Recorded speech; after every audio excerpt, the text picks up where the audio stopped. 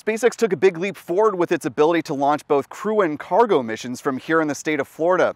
Right now, it only has that ability from one launch pad that's here at Launch Complex 39A at NASA's Kennedy Space Center.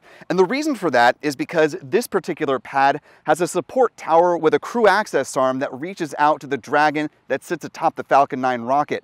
But on Monday, they added a new crew access arm to the tower that was recently built at the launch pad over here at Space Launch Complex 40 at Cape Canaveral Space Force Station.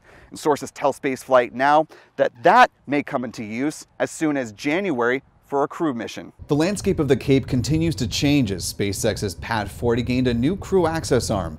Teams hoisted the newest addition to this launch support tower as seen in this time-lapse video. They completed the task despite a fair amount of wind throughout the day. The arm is one of the last major pieces needed here before it can support Dragon missions, and it couldn't come at a better time. Sources tell Spaceflight Now that Axiom Space is poised to use the new outfit to support its third private astronaut mission to the International Space Station. The AX-3 mission, led by former NASA astronaut Michael Lopez Alegria, is set to launch in mid-January. That crew mission is scheduled to lift off at about the same time as Intuitive Machines' first mission to the moon. The Nova C lander for the IM-1 mission needs to be fueled at the launch pad in the run-up to liftoff.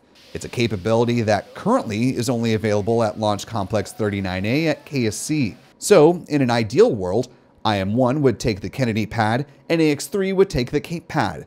But all of that depends on if the tower at Space Launch Complex 40 can be completed in time.